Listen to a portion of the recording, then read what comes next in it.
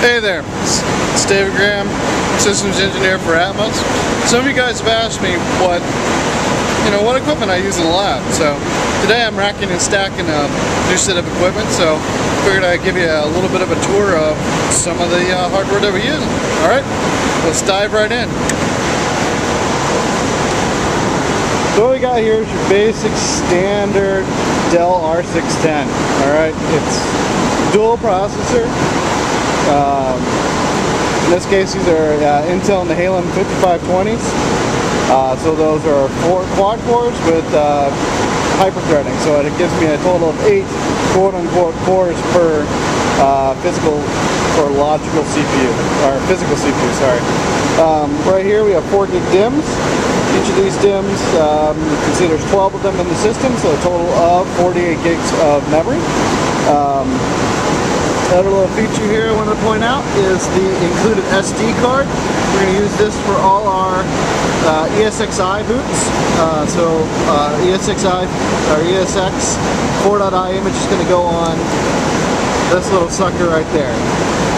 Up front, let me rotate this around a little. Your standard DVD drive, obviously front USB, information. I got 3 500 gig 2.5-inch drives. I'll probably use those as a local, ISO repository for right now. There's no need in my case to go with SAS because I'm not going to be running anything off of these primary drives. So one thing I will note is Dell has done a very good job of making these all metal now. So they're not plastic anymore, which is nice. Around back, let's get that in there. Around back, we got an interesting story as well.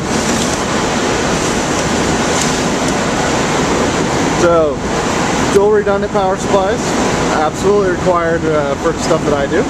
We got the onboard Broadcom quad NIC cards here.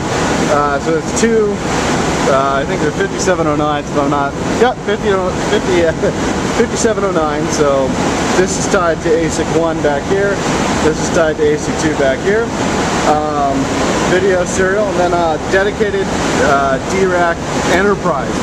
Please, please, please, whatever you do, if you're going to order DRAC, get enterprise with this.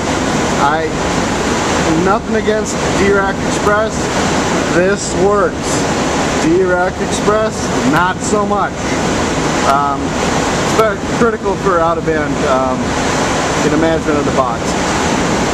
Dual redundant power supplies, like I said, onboard PERC 6i. It's not a caching controller that I can tell.